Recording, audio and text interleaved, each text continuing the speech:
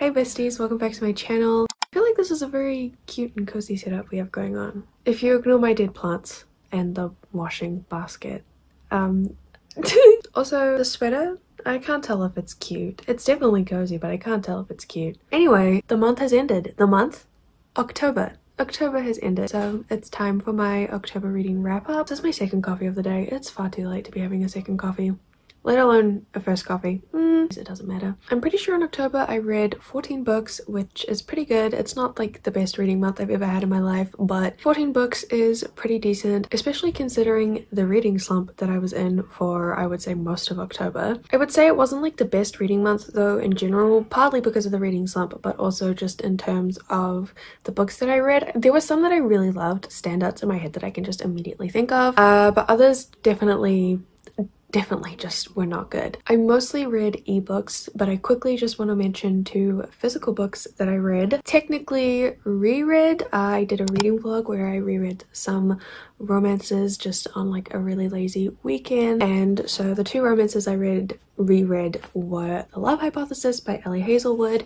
This is a grumpy sunshine fake dating romance, super cute. Highly recommend this. I've only rated this 4 stars. I realized when I was like editing my vlog where I reread this that this isn't actually technically a 5-star read for me. Like, I do not think that this is the best romance book out there, but definitely if you want something easy and fluffy to pick up and just brighten your day, this will do it for you. It is just so simple and sweet. And then also in that video I read The Spanish Love Deception by Elena Armas. This is just, I feel like I've talked about this book in like every single book video that I've done since I read it because it's just that good. This is just so... how many times can I say that this book is good? Too many, and yet also not enough. This is also a fake dating romance, but set in a workplace setting. Both of these books are single POV. They both are told from the female main character's point of view, but in October, Hazlewood released a like bonus chapter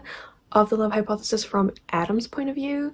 And when she released that, Elena said that she was going to do the same thing when Aaron's POV chapter comes out, is released. I will simply cease to exist. It's going to be so good. Anyway, just really wanted to quickly mention both of these. Most of the other books that I read in October were ebooks, except for those 2 books here, but we'll talk about those later. And I think most of the books that I read as ebooks were on Kindle Unlimited. Amazing. The first book that I read was, I would say, probably the worst book that I read in October as well, and that was Inevitable by Shain. This is a best friends, older brothers romance, and there's also kind of like a famous aspect to it. The best friends whole family are very rich and very famous, and in particular the love interest, the best friend's older brother, is like a famous singer. I gave this 1 star simply.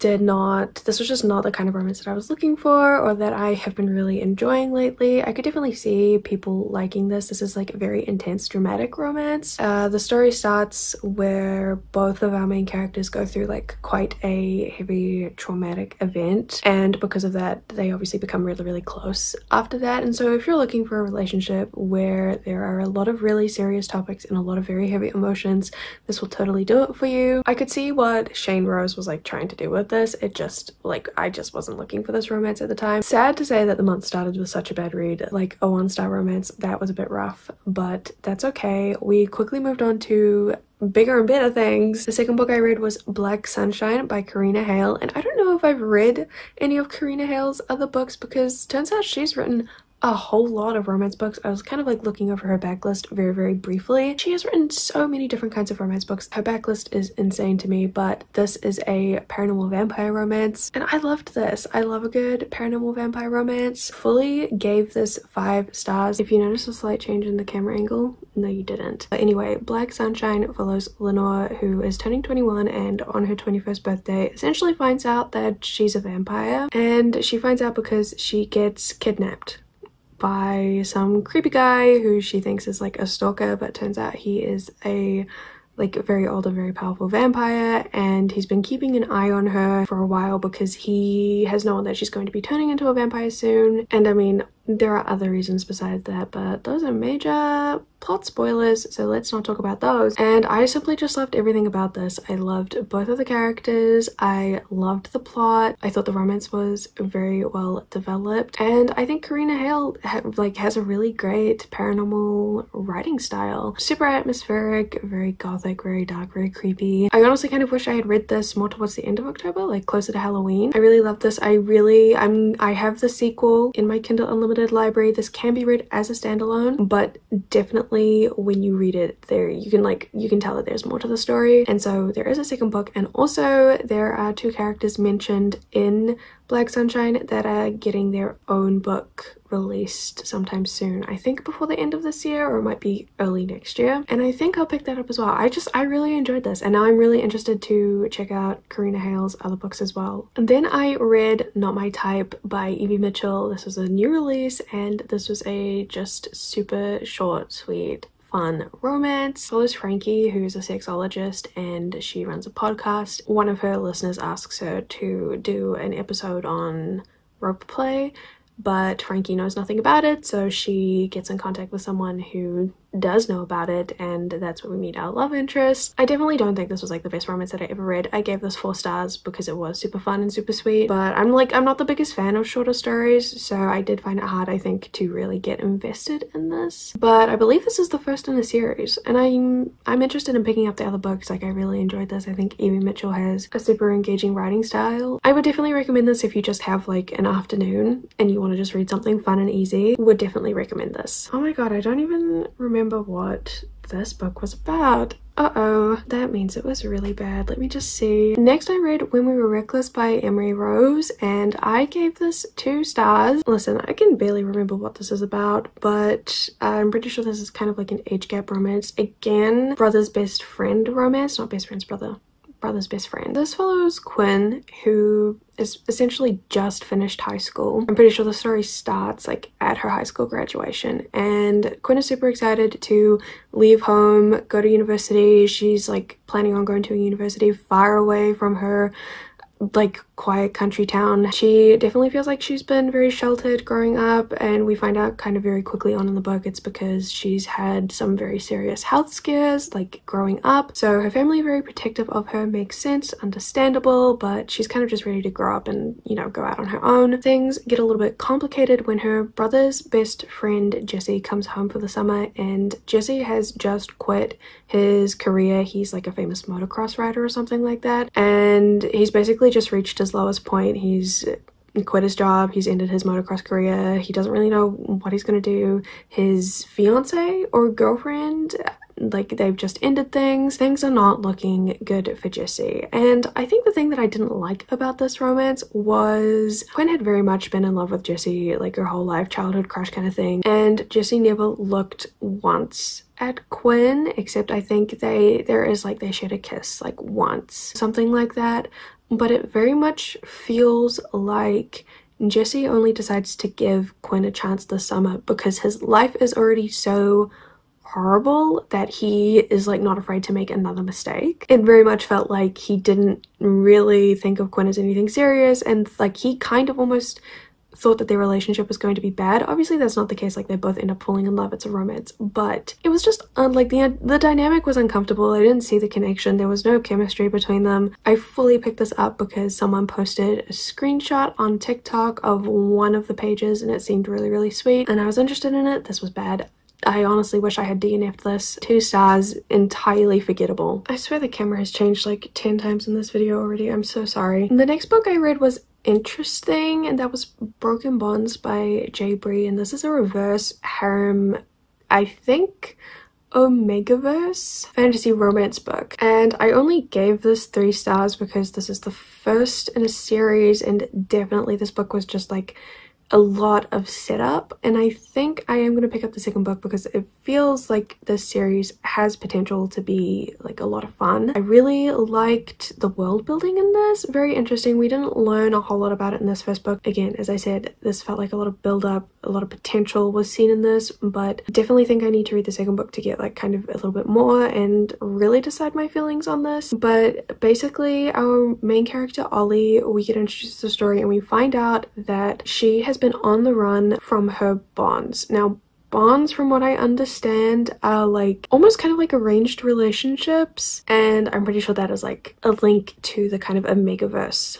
setting of this world. And I mean, there are kind of like, there seems to be a hierarchy between the people with different powers and stuff in this universe, but that like there's not enough told in this story for me to actually say that this is an Omegaverse story. But basically we follow Ollie as she is kind of like rediscovered, captured, found, and she's like reunited with her bonds. Even though they haven't technically met, they know who each other are, but obviously she's been on the run, so they kind of meet for the first time, and they definitely want to make sure that she won't run away again. So there are 5 guys who are kind of paired up with this one girl. Ollie basically goes to university and we see her getting to know these guys a little bit. We honestly don't get to know them. We don't get to know these guys as well as I would have liked. Again, just a lot of potential in this first story. I'm interested in picking up the second book because something I really loved about this was, as I mentioned, there seems to be a kind of hierarchy between the different people with different powers. And so it's said at the very start of the book that Ollie's bonds, the 5 guys that she's with, are all really, really powerful. They're definitely like up there in the hierarchy. But at the end of the book, we get told that Ollie is like even more powerful than these guys, and that she is like potentially one of the most powerful people like in this universe, which is really cool. For a lot of the book we see Ollie, she's like suppressing her powers. We don't really get told why, we just get told it's a bad thing, and it's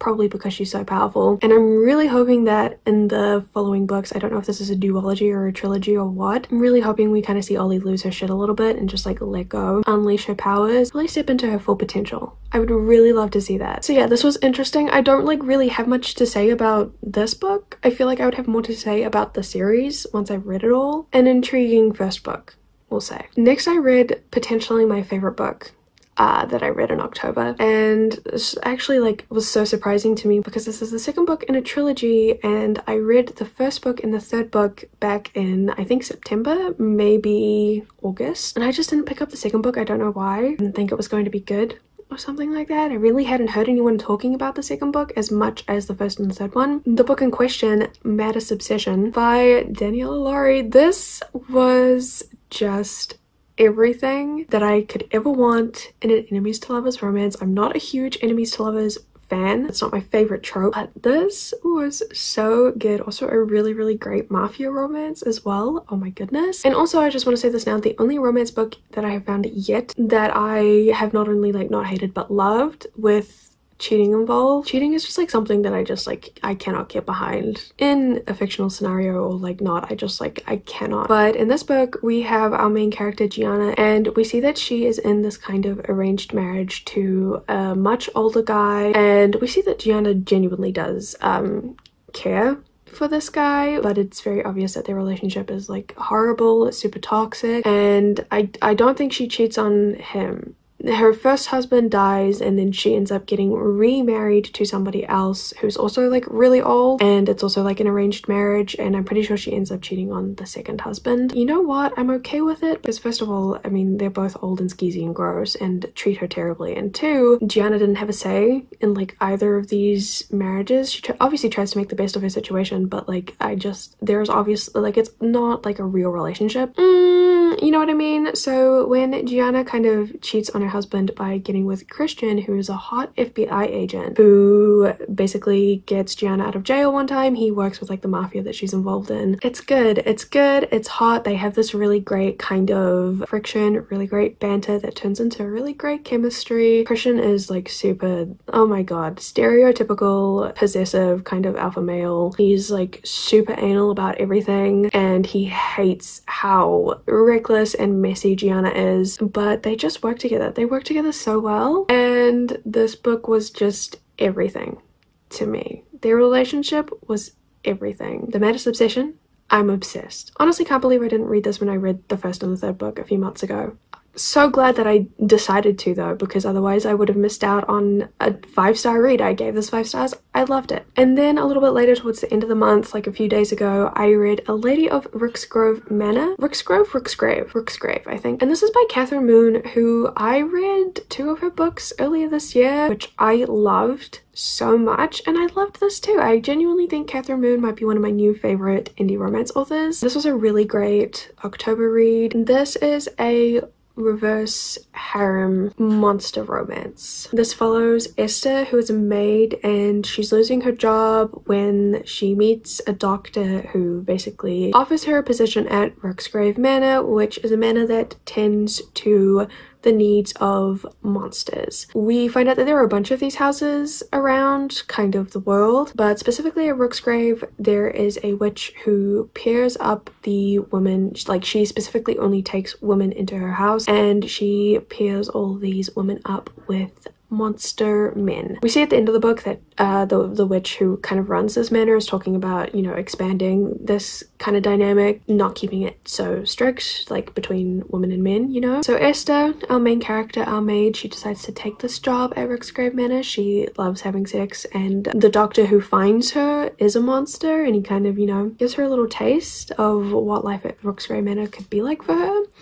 And she accepts, and basically she gets paired up with 4 other monsters as well as the doctor, so 5 in total. She has her 5 monster men, and it's basically just their romance story. The dynamics in her reverse harems are so sweet and lovely. Absolutely adore her. And this was just so fun and so filthy. Oh my, this was possibly the filthiest book I've ever read in my life, and I enjoyed every second of it. Like I just like really loved this. So much that I gave it 5 stars. And then I want to talk about 5, maybe 6 other books that I read specifically for a readathon. So basically over October, my friends and I hosted a spooky but sexy readathon. This is a readathon that we created. It's really just for fun because none of us are really into, you know, super spooky like thriller horror type books, but we wanted to do something in honor of Halloween, spooky month. So we came up with a spooky but sexy readathon. This year we had a bunch of prompts, and I didn't complete all of them, but I read a bunch of books, and I did vlog for this readathon, but unfortunately my phone has been acting up and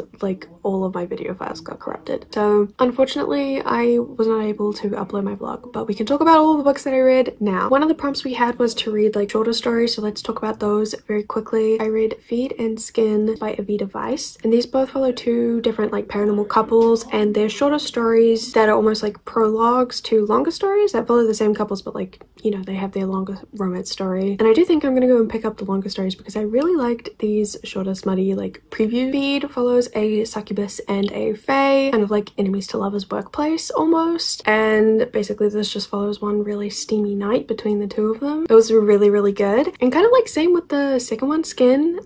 This followed a banshee and a gargoyle who work together, but the gargoyle is kind of more of like a bodyguard detective type of figure because the work that the banshee does is like quite dangerous, and they also have like one really hot night together. And so obviously both of these were really hot, but they were also surprisingly really emotional as well. I really liked the depth that we got in like such a short amount of time, and the characters and the relationships. I thought that was like so well done. I was just so impressed by this. The writing, great. I think both of these had queer representation. Sexy, sweet, queer. What more could you ask for, really? I gave both of these 4 stars, I think, simply because I feel like I will give the longer stories of both of the couples 5 stars, but I really enjoyed these. Both available on Kindle Unlimited. Then I read Night Pleasures by Sherrilyn, Kenyon, and this was a vampire paranormal romance. Follows a seemingly average woman, Amanda, who we see comes from a very eccentric family. By eccentric family, I mean I'm pretty sure all of her family are witches of some kind, and we see Amanda is very much like not interested in that sort of lifestyle. In particular, Amanda's twin sister is into vampire hunting, and I mean her whole family are witches, but they don't believe in vampires, which is hilarious to me because vampires are very much real. Basically, Amanda one day gets mistaken for her vampire hunting twin, gets captured and chained to a vampire. His name is Kerri. Obviously he is the love interest. As they are chained together for a time and get to know each other a little bit, they help each other out to escape and, you know, whatever. And there's a whole plot to this to do with like demons and saving the world and stuff like that, but it was really hard to focus on that when Amanda and Kerri were just so horny for each other. It was honestly like slightly uncomfortable, and I say this as someone, I swear every time I say the word horny the police sirens sound. I say this as someone who has read a lot of explicit NSFW smutty type of content. The relationship in this just felt like so out of place and unnecessary. I didn't hate this. This is very like classic early 2000s paranormal romance, kind of cringy writing, a lot of like witty sarcastic one-liners. Amanda just wants to be average. She doesn't really want like anything extraordinary to happen in her life, and then she meets a dark and brooding, very much not average person, vampire, and they fall in love. No, I don't know. This was just like not great. It was kind of fun to read at the time. Like, I didn't hate my time reading this. It was just not memorable, and definitely have read better paranormal romance. I will say this was very funny to read if you know the kind of book drama around this series and the Shadowhunter series. If you don't know, Cassandra Clare, who wrote the Shadowhunter series, got taken to court for plagiarizing this series, which, as someone who has read the Shadowhunter books, finds this absolutely hilarious because there are so many differences between these, like maybe basic core concepts, absolutely, but that would be like Stephenie Meyer taking anyone who wrote a vampire story to court. It was quite amusing to read that with that knowledge in mind, but otherwise this was just fine. I gave this 3 stars. Then I went ahead and I reread a favorite vampire romance of mine, Dark Lover by J.R. Ward. This isn't my favorite vampire romance. This is the first in like a 20-book series, the Black Dagger Brotherhood series, but I love the series. So rereading the first book was super fun. I had a great time rereading this. This is kind of similar, what was the other book? Black Sunshine? Kind of similar to Black Sunshine in the sense that we follow Beth, who is a human, except she's not a human. She kind of finds out very suddenly that she is going to turn into a vampire, and she finds out because her dad asked a favor of the Vampire King for the Vampire King to help Beth through her transition into a vampire. And the Vampire King, Wrath, originally said no, but then Beth's dad dies. Not a spoiler, this literally happens in the very first chapter of the book, but because Beth's dad dies, Wrath feels like he kind of has to uphold like the last request that he was given by this guy. So he agrees to help Beth through, well, I mean, he doesn't agree. He decides to help Beth through her transition. He kind of stalks her for a little bit. I mean, it's not really hard to stalk her. He finds her pretty easily, obviously, because her dad told him where to find her. But it takes a while for them to kind of, you know, strike up a relationship. It's not necessarily like an enemies to lovers, but Beth is very much, I mean, obviously this big hulking guy just randomly starts showing up in your life. She's a little bit concerned, and she doesn't totally love Wrath straight away. They do definitely have that kind of like instant chemistry attraction. One of like the biggest parts of the Black Dagger Brotherhood series is like people finding their one, you know, fated soulmate, which personally I really love as a paranormal trope, and I don't think it's done in a terrible way in this series. So they do have that kind of like instant attraction, but they do kind of fight it a little bit, and obviously there's complications because Beth is turning into a vampire, coming to terms with the fact that she's not a human. I just love this. I think that there is a book in this series probably for everyone. I love the vampire lore in this series, and I'm really glad that I got to reread the first one. I kind of want to reread the whole series. It took me like a year to read all like 18 books, but I don't care. I want to reread these so bad because I love them so much. And then we're going to talk about these 2 books here. These 2 books. Oh, that's the second one. Kingdom of the Wicked and Kingdom of the Cursed by Kerri Maniscalco. Listen, this is a YA paranormal fantasy. Obviously only 2 books out so far. I think there's a 3rd one coming. The second book, Kingdom of the Cursed, just came out. I had only heard good things about this series, so I was excited to pick these up. I haven't read any YA in a really long time, so I was really hoping that this was going to be good. Unfortunately, was very disappointed because this was really bad. I ended up giving Kingdom of the Wicked 2 stars. I haven't finished Kingdom of the Cursed yet. Technically, I DNF'd it for the readathon. I think I might finish this just because I hate leaving books unfinished, but it will not be a fun time. I can already tell. The first book though, why don't we talk about that briefly? We follow Amelia as she basically has to grapple with the death of her twin sister, and her twin sister's death leads her kind of down a dark, dangerous path. Her whole family are witches, and she kind of wants to get revenge for her sister and her sister's death. She wants to like find the killer, and we don't really know what she wants to do once she finds the killer. She's just angry and she wants answers, so she ends up summoning a Prince of Hell, and things kind of get complicated from that point on. But basically her and this Prince of Hell, Wrath, team up to try and solve this mystery. Turns out Amelia's sister is not the only young witch who has died, so they're kind of trying to figure out who's going around killing all of these young witches. There are curses to break, magic to, you know, fight and break free of, and I just, oh my god, don't really feel like I can tell you what these books are about because this book was so messy. This first book, so messy. I mean, what I read of the second one, I don't think it's going to get any better, but this one was just like, this book was just so messy. I couldn't stand Amelia. I hated her with a passion. She is just so dumb, and I just hated reading from her point of view. And I also didn't really like Wrath either. Apparently he's kind of, this is meant to be like an enemies to lovers situation, but I couldn't see why Amelia hated Wrath other than the fact that he is from hell. And I didn't care for the murder mystery plot, which is like 90% of what this book is, so didn't like 90% of this plot. And I also really didn't like Kerri Maniscalco's writing. Every single page is just a repeat of the page before, and everything is told to you in this book. There is no like visual storytelling in this. Like there are, you know, there's like atmosphere and, you know, there are descriptions of places and people and things like that, but all of the important events that happen, we are just told. All of the important feelings that happen, that Amelia feels, you know, going through after her sister's death, we're just told over and over. Amelia is sad about her sister dying. She's angry and she wants revenge. There is no, it just was like so like juvenile in the worst way, and I just really could not be enchanted by this, even though I kind of wanted to. Like it's a cool concept. Obviously I thought it sounded kind of cool. I bought the book, this one and the second one. I thought I was going to like this. I gave this 2 stars. It wasn't the worst thing that I read in October, but it was definitely, it was close. It was close to being the worst. And I mean, obviously I've started this and now I feel like I have to finish it, even though that's like the last thing I want to do. People have said, I've heard that this book is better though, so I don't really want to talk about it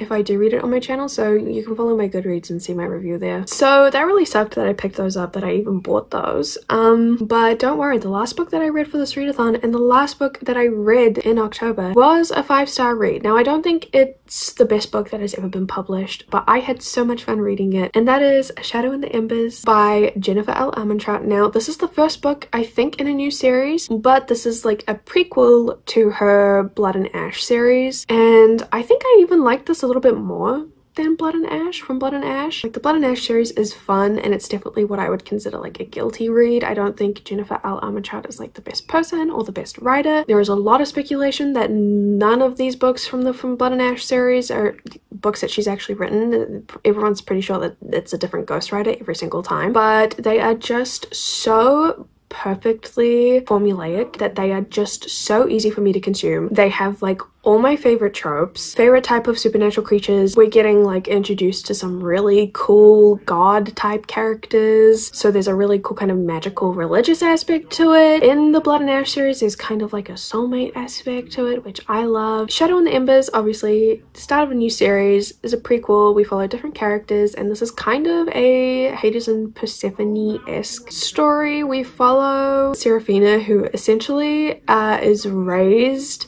knowing that when she becomes of age she's going to be sent off to marry the god of death. But not only is she going to be married to the god of death, she's brought up with the intentions of making him fall in love with her and then killing him. Basically there is a curse on her land, and her family thinks that the way to like break the curse is for her to kill the god of death, and obviously they have this chance because she's been promised to him by her father, her king the father, so her father the king. So the story starts, we see Seraphina as she comes of age and she's waiting to meet the god of death and be taken away to hell or whatever, and he shows up and essentially turns her down. He just says that he doesn't need a consort and he just leaves her there, and from that day onward everyone in the universe seems to hate Seraphina. Her parents hate her, her siblings hate her, well, her stepsister likes her, but everyone else hates her. Because she was promised to the god of death at such a young age, she was brought up very isolated, very sheltered. Only a few people actually know that she even exists. And things only get worse as the years go on, as her land suffers more and more from this curse, until essentially things get so bad for her that the god of death ends up interfering. He ends up coming back and deciding to finally like claim her as his consort and take her back with him to hell. Turns out that Seraphina has actually met the god of death multiple times as she's like gotten older, and she has known him as a man named Ash. They kind of have a very established grumpy sunshine trope, but Seraphina is definitely the grumpy one. Obviously Ash is like the god of death, but he's very sweet and happy whenever he's around Seraphina. I love the reversal of the grumpy sunshine trope. Like, I just think this was really cool. There were dragons in this, which isn't really included in the Blood and Ash series, so I loved that. And I honestly really am invested in this series, I think, more than the Blood and Ash series. I really couldn't tell you what did it for me, but this was just so good. I enjoyed every single second reading this, and I gave it 5 stars because I loved it so much. Like, this was definitely just a fun read, a great and like easy way to end my month of reading. But those were all the books that I read. I think I definitely read more than 14. I don't think 14 was the right number. I think I'm missing some of the books in my book log, but I read a decent amount. It wasn't the best reading month, but wasn't the worst. I found some 5-star reads, which is always just really great. And I kind of feel like October is going to be like the last month of like fun reading that I get to do. The Spooky But Sexy Readathon was fun. I was kind of trying to read like fun paranormal romances for October, but everything that I'm reading over November and December I kind of already have planned out. And I'm not saying that it's not fun. I'm definitely excited to read the books that I have planned, but I feel like this is the last month I had to be a little bit spontaneous with my reading. So I would say I had a pretty good month. I'd love to hear what you guys read in October, if you found any new favorites. I hope you guys enjoyed this video. I will see you guys next month with another wrap up, but also sometime soon with another video. Bye!